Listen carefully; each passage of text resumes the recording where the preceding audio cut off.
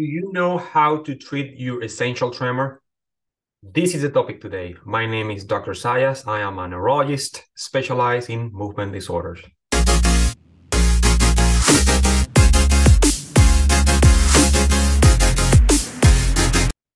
Before talking about non-surgical treatment, we want to make 5 points very clear.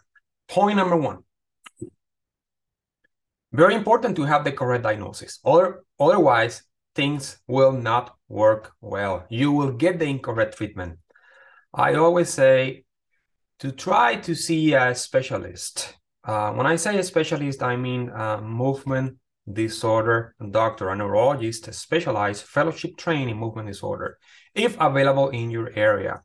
If you need to drive 4 hours to see this specialist, do it, because we are talking here about your health.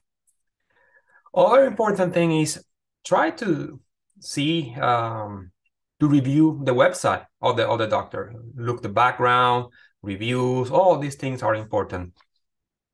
I do the same thing when I'm looking for a doctor to treat a family member, or if I need a second opinion. Remember, medicine is getting very, very complex every day. The complexity of the treatment and diagnosis are not the same that 20 years ago. It's different. Misdiagnosis is very, very common. Check this study published in 2006. If you see here, about 1 in 3 patients with tremors was misdiagnosed as having essential tremor. We are talking about here 33% of the patient misdiagnosed. And interestingly, 88% of those patients that were misdiagnosed, they were seen by a non-movement disorder neurologist before a movement disorder clinic evaluation in New York. Point number 2, essential tremor is more common than Parkinson's disease by far. To give you an idea, up to 14% of the population older than 65 years old have essential tremor. These numbers vary depending on which study you read. Point number 3, there is no cure for essential tremor. We have treatment approved by FDA for essential tremor. However, approximately 1/3 to half of the patients do not respond to medication. And when medication help, it's usually approximately 30 to 60% in decreasing the amplitude of the tremor. So imagine that you have a tremor of 20 inches, which is something like this, 20 inches of the tremor. And I'm telling you that with medications, we might decrease approximately 50% of this tremor. So which means that 10 inches decrease. So you had 20 and now you had 10. Still is significant amount of tremor, which obviously will affect your life and your function. You barely can eat. You cannot basically do anything with the hand, even if you decrease 50% of the amplitude of the tremor. So those patients require surgery. If you want to know more about surgery to treat essential tremor, check this video about surgical intervention. Point number 4. In most cases, the tremor worsens over time, especially when you get older. Point number 5. Mild cases usually don't need treatment. Only you treat when your function is getting affected, including your social function. You need to ask yourself if the tremors are affecting your life or not. And if the answer is yes, then look for treatment. Otherwise, just decrease the amount of caffeine, treat your anxiety, try to decrease the amount of alcohol. And remember, alcohol might decrease the tremor, but the next day you will have a rebound effect. So you will have more tremor. So you have to be careful with that. Now let's talk about how to treat essential tremor. First line treatment are the following. The first medication I always try first is propranolol. This one here, propranolol. I always try 10 milligrams twice daily, which is a very low dose, but some patients respond very well just with a low dose. And If this is not effective, I increase progressively every week and based on tolerance and effectiveness. Contraindications, this is important. Low pulse, so low heart rate. So if your heart rate is below 60, probably this is not a good idea to use these medications unless you have a pacemaker. If you have asthma, moderate or severe asthma also might be a problem. So I would not use this medication in somebody who has severe asthma or even moderate asthma, especially when they are taking medication that cause bronchodilation, because the propranolol will cause the opposite effect. So you will have more breathing issues, wheezing, all these things. So you have to be careful with that. If you have a severe heart block, that's an issue too. So make sure that you tell your doctor about any cardiac arrhythmia that you might have. The common side effects is fatigue, and probably related with how low is your heart rate. So some patients start this medication and the heart rate goes below 60, so they will feel very, very fatigued. Now, medication number 2 is primidone. So if propranolol doesn't work for you, this is my second choice. Actually, primidone tend to be more effective than propranolol in the majority of the patient, but it has more side effects.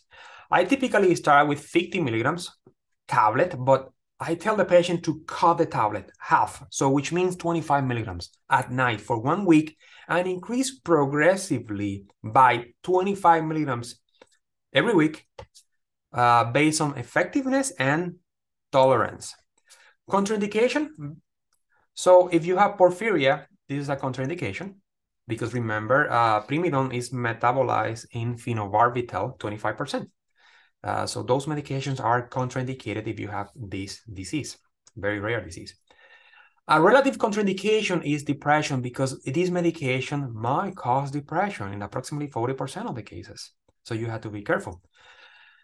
Now, common side effect. This is the common side effect that you see in the clinic. Number 1, sedation, and usually dose dependent.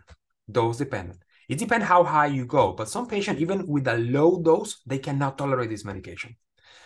The other one, especially acutely during the beginning, is feeling sick, nauseated.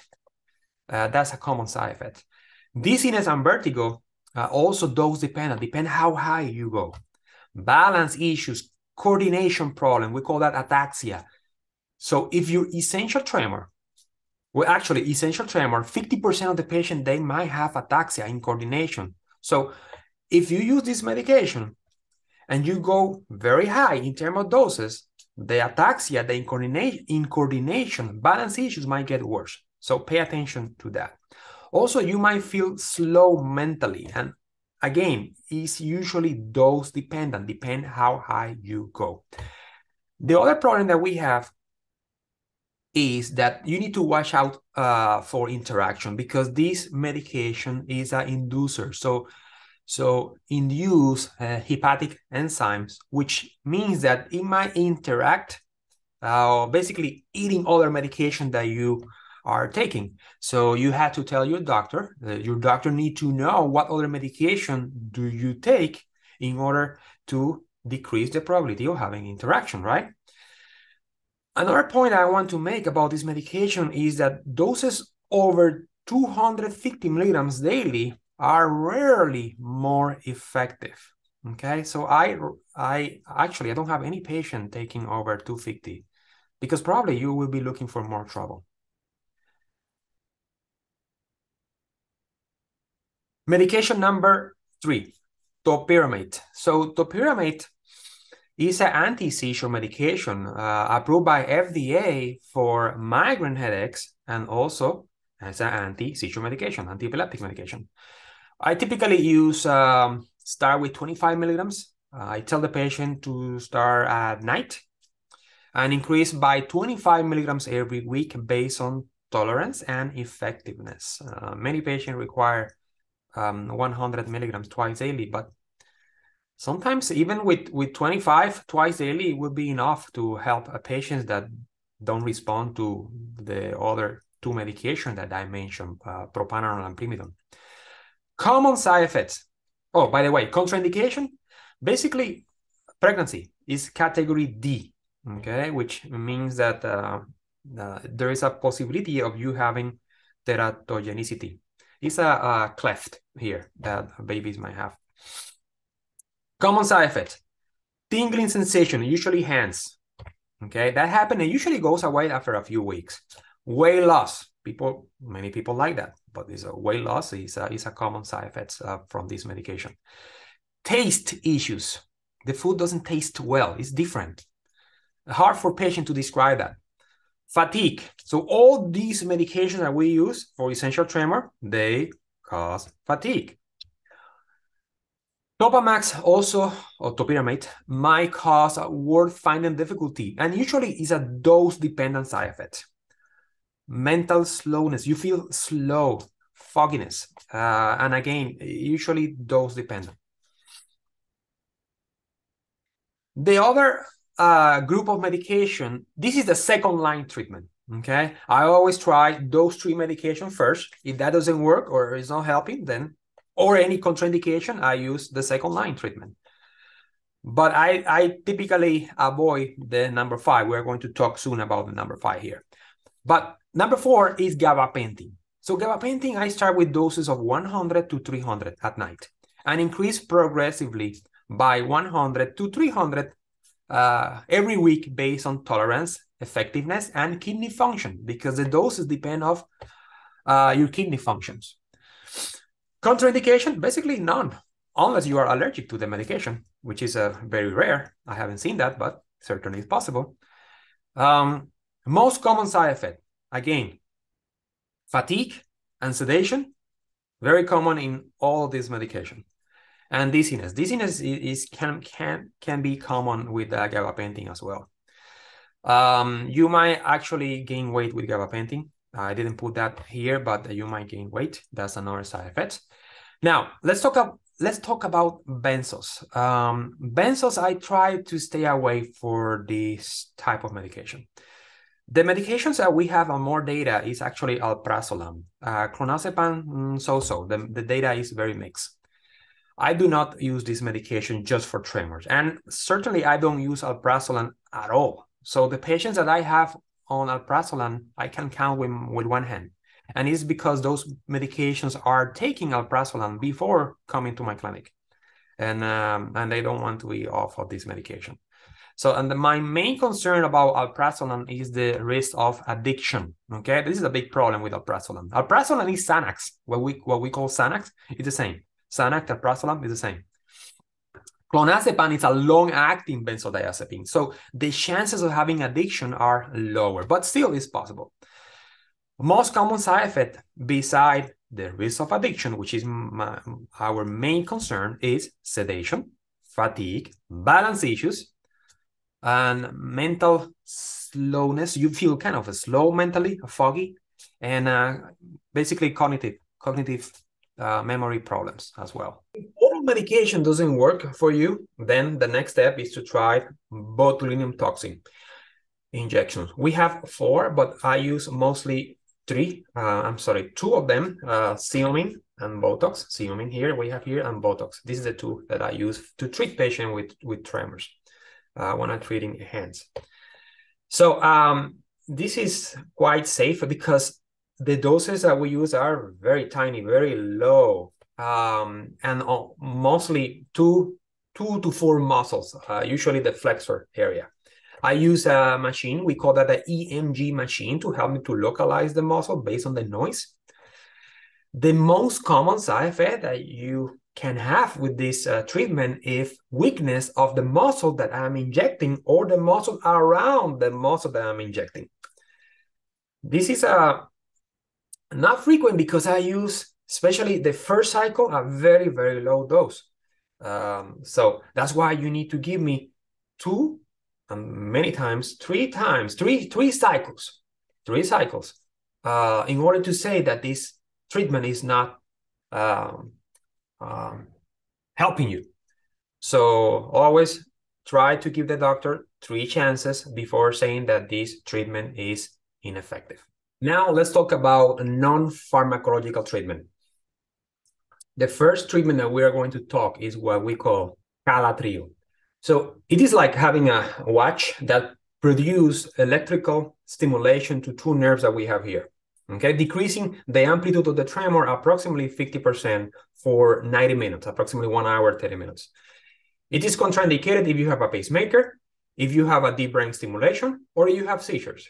So if you want to get more information about this device, just go to the website. There is a lot of information there.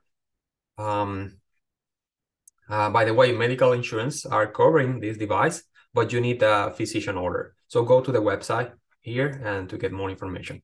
The other device is what we call, it's an anti-tremor orthotic glove. Apparently help to decrease the amplitude of the tremor approximately 50%. You might go to this website to get more information about this device that apparently also is covered by the medical insurance, but you need a physician order. If you like this video, don't forget to subscribe to my channel. See you soon.